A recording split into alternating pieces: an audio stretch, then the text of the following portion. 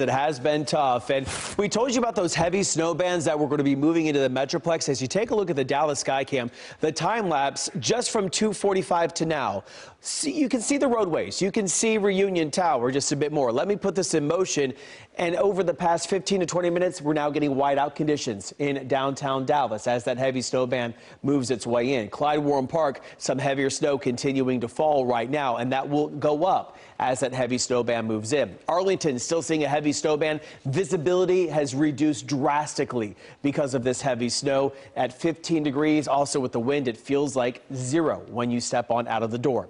So here's the high resolution radar. When you look at this with me, that darker blue color indicates the heavier snow band. So you notice we have 1, 2, 3 almost developing for us. So we do have a few snow bands that will continue to move their way through. So this first one is making its way through the Metroplex. Let's go ahead and pause that and track this as it is making its way from west to east. Den, you're in it right now. Keller as well, down to near Fort Worth. Arlington, that leading edge is moving to the east about 20 to 25 miles per hour. So in Frisco at 548, Plano about 603, the leading edge of that heavier snow. Mesquite 608, and Rowlett about 617.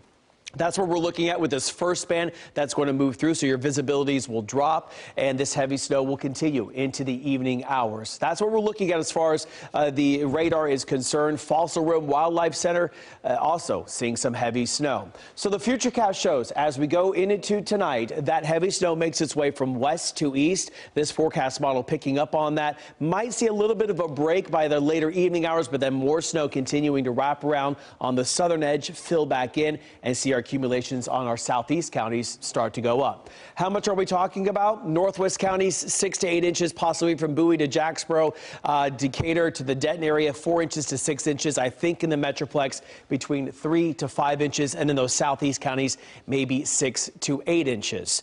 We have this winter storm warning in effect until 6 o'clock on Monday.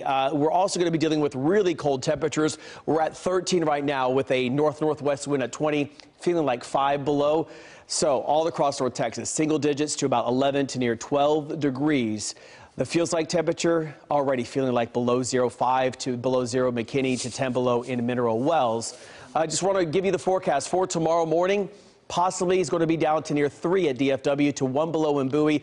But I also want to show you this real fast. By tomorrow morning, it could feel like as much as almost 20 degrees below 0. A wind chill warning most likely will go into effect for the first time ever at DFW. So it's already a historic storm.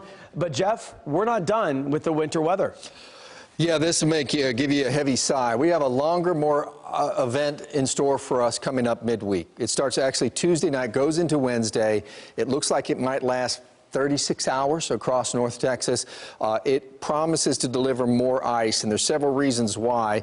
But as you can see it unfold, you can see right now the forecast is the Metroplex gets yet another big snow, maybe 2 to 4 inches, but down across from Hillsboro over into Athens and south, it could be all ice. It could be a damaging ice that we're talking about having problems with the pipes and the power lines. Now, we went below freezing at 5 p.m. yesterday, and we're forecast to get above freezing by noon on Friday. That's 139 hours below freezing. It's not close to the record of 295, but I mention that because everything that falls tonight, everything that falls in the morning, everything that falls on Wednesday is going to stick around until we get to Friday and it starts to melt away. So we have a significantly long cold spell with another winter storm coming, and then as we get into the weekend, we'll finally start getting rid of the snow. We even got a cold front, but it won't be as cold, not nearly.